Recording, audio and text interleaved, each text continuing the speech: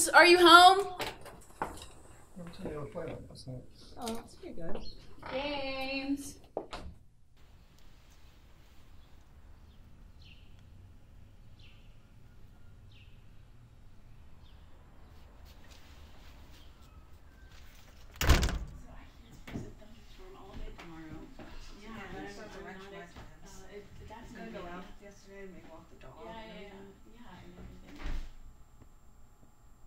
Oh God. Oh God.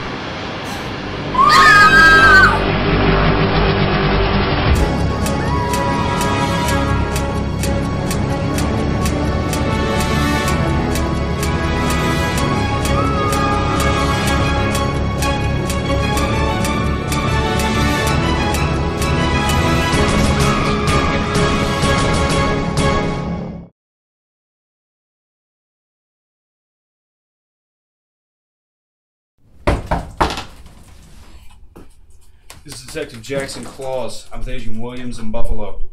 We're ready for the mission. The victim's name is James Pendergast. He was the CEO of 60X, a comic book store. He owns this house as well, which he's been living in for about 3.5 years. He was stabbed by something sharp in the back and bled to death. Alright, did you find any witnesses? Negative. According to Mr. Pendergast's morning schedule, he was resting home alone with no visiting guests. Thank you, Selena. How's it going, Ree? The blood is still a bit fresh. The approximate time of death should be around 11 to 11:15. I couldn't find any weapons or crime clothes or anything, but I found a cup on the ground with some brown liquid inside.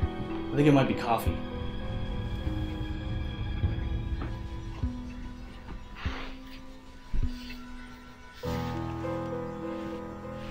The carpet is still wet here. It does smell like coffee. Seems like he got stabbed while holding a cup of coffee in his hands. Huh? Why is there some blood over there? Alright, so who found the body in the first place? It was me. And my 2 other friends. We were together. They're in there.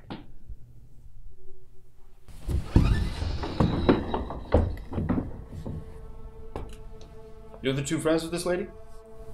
Yes. We were supposed to be here to meet James at 3 p.m. for the celebration of our first published comic, but... Why would James kill himself? Who would think he would do that? No, he didn't kill himself. What? If a person commits suicide, there's no reason for him to stab himself in the back. Plus, there was no murder weapon found at the crime scene.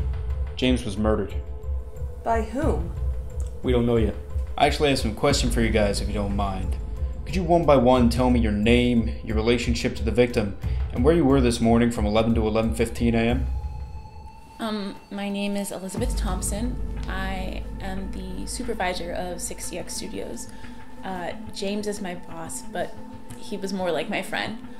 This morning, I was at home sleeping until around 11:30 because, you know, it's the holidays. But I live alone, so nobody can say anything for me. My name is Elizabeth Shannon. I'm a graphic writer at 60X Studio. James is my boss. At 11 this morning, I was having lunch with this man. Yeah, we went to a restaurant called Pudding Moon in Center City. It's like a 20-minute drive from here. We were eating until 12 p.m. so we can prove each other's alibis. I'm Isaac Kennedy, by the way. I'm also a graphic writer. They literally do this every day. So you guys are a couple then? Yeah.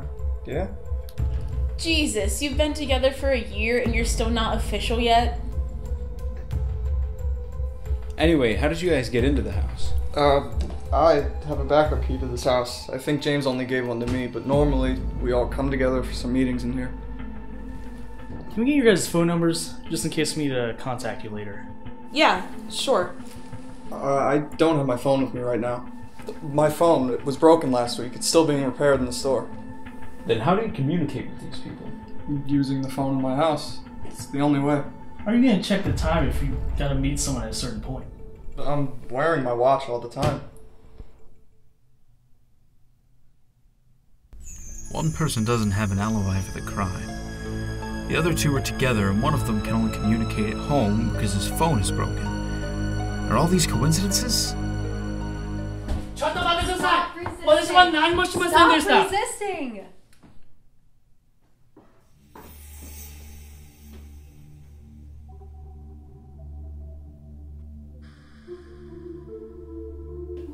What's going on? This guy's been sneaking around the house for 5 minutes. He's suspicious. You. I know you. I saw you outside of the house when we got here. Did you kill James? I didn't do anything. Do any of you know this guy? No, we've never seen him before. Alright, sir, in case you weren't aware, we're in the middle of an extreme situation. I can't allow you to keep hanging around this house. I know. I have evidence.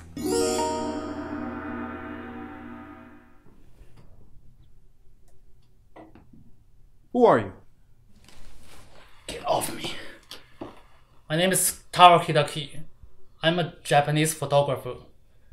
I was here this morning and I was taking some photos of the city's neighborhoods.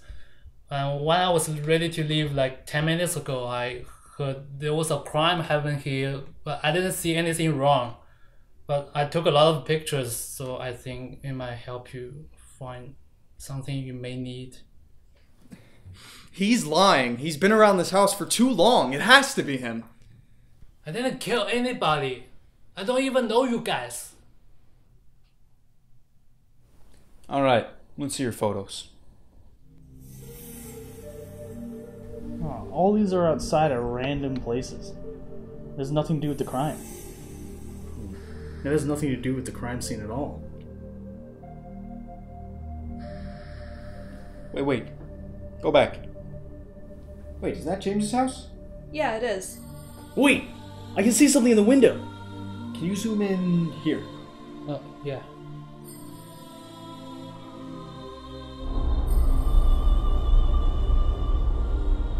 What the hell is that?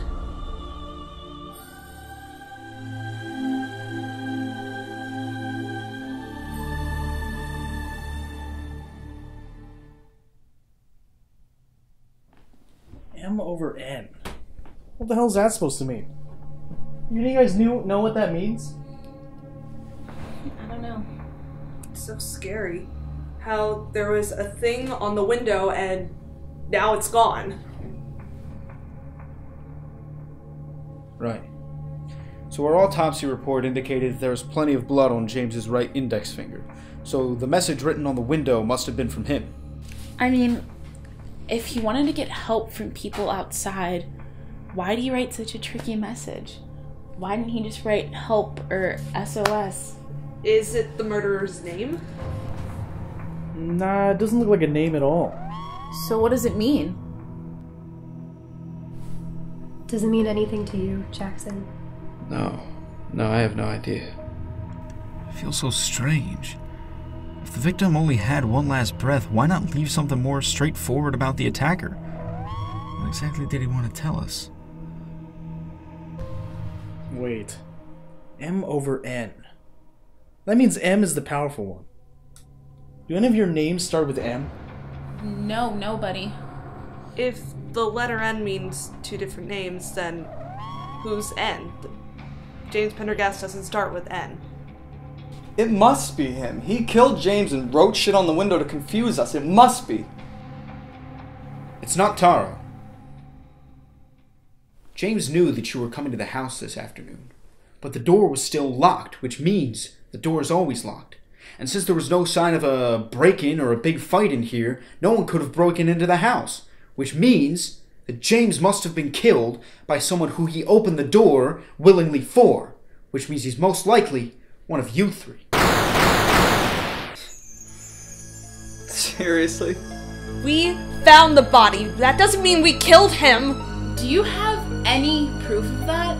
Look, I know it sounds insane, but it's our big guess. This is not a guess. This is nonsense. We told you we weren't here when he died. It's impossible for us to have murdered him. Alright, my apologies. You don't know what that sign means on that window either, do you? And the weapon that was used to stab James in the back. You even found it? I should have lied down to see if there's anything under the couch. Lie down. So what now? We haven't done anything wrong. Can you let us go? Alright, here's what we're going to do. We're going to take 10 minutes to search around the house, see if we can find the bloody weapon from the crime. Until then, we need you all to stay up in James's room. I'll let you know when you can go, alright? Sorry for the inconvenience.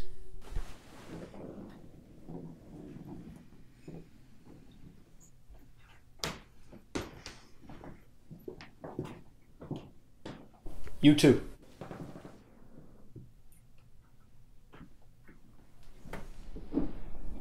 Keep an eye on. Alright. You search downstairs, especially the kitchen. I'll search upstairs. Okay. Alright.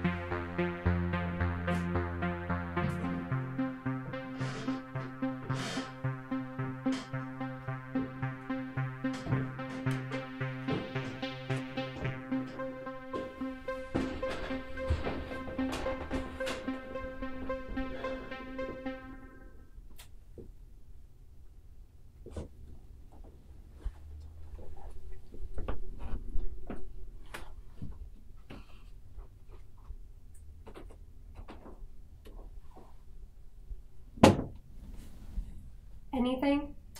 Afraid not. You? Mm-mm. Alright. Keep searching.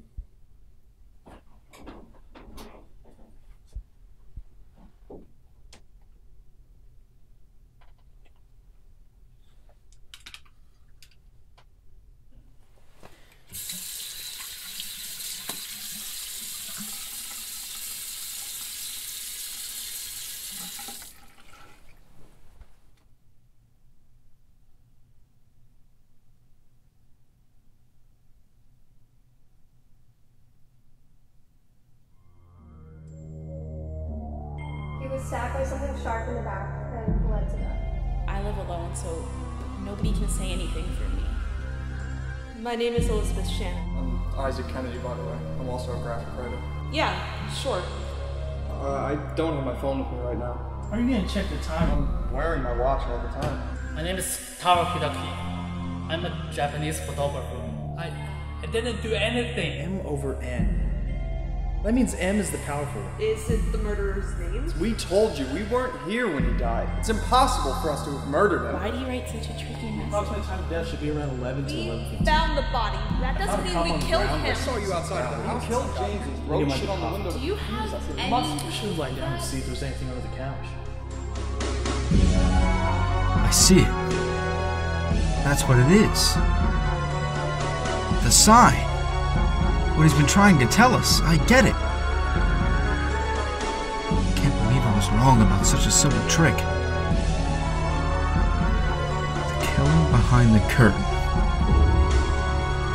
I've got you.